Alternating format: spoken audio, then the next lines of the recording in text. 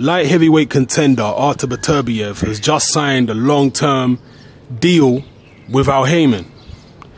Now, potentially this could mean that a fight between Stevenson and Beterbiev is actually more likely, maybe even far more likely, than a fight between Stevenson and Sergey Kovalev. Because obviously Kovalev is with Cafe Duva Main Events HBO, and Stevenson and Beterbiev are now both Haymon fighters who'll be fighting on PBC cards. So let me know how you feel about this, people. Are you disappointed in this? Would you have preferred to see Stevenson versus Kovalev first? Or don't you mind, and is Stevenson versus Beterbiev just as good for you? And most people, I think, when Stevenson Beterbiev is made, assuming it gets made, are going to be picking Beterbiev because he's looked very, very impressive thus far as a professional. Some people are saying his skills are not really up to par in terms of being as good as Sergey Kovalev. I'm not so sure about that. Sergey Kovalev wasn't moved as quickly as Beterbiev. That's one thing you have to realize. Beterbiev is being moved much faster than Kovalev was. And on the way up, Kovalev had his ups and downs. In the first Donnell Boone fight, I think he won that fight by was it a split decision or was it a draw? I can't even remember. I think it was a split decision win for Kovalev. It was a very close fight. He got dropped and he was hurt badly.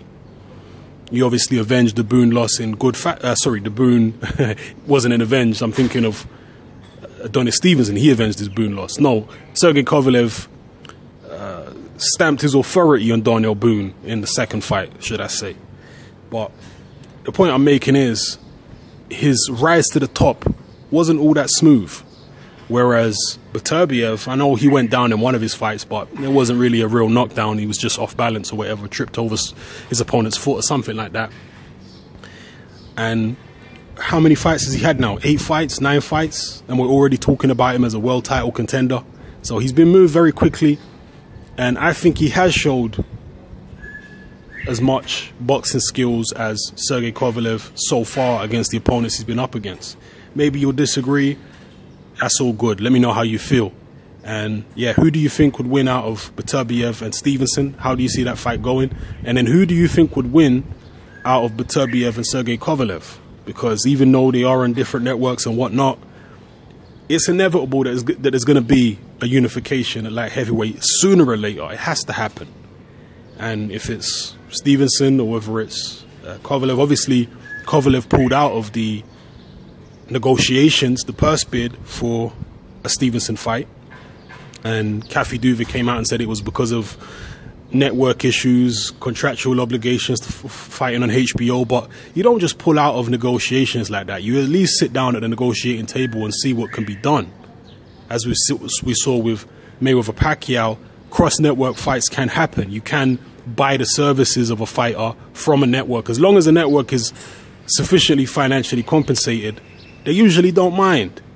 You know, they're at least usually willing to compromise as long as there's sufficient financial compensation. But the fact that Cafe Duva just pulled out without even negotiating, that's unfortunate.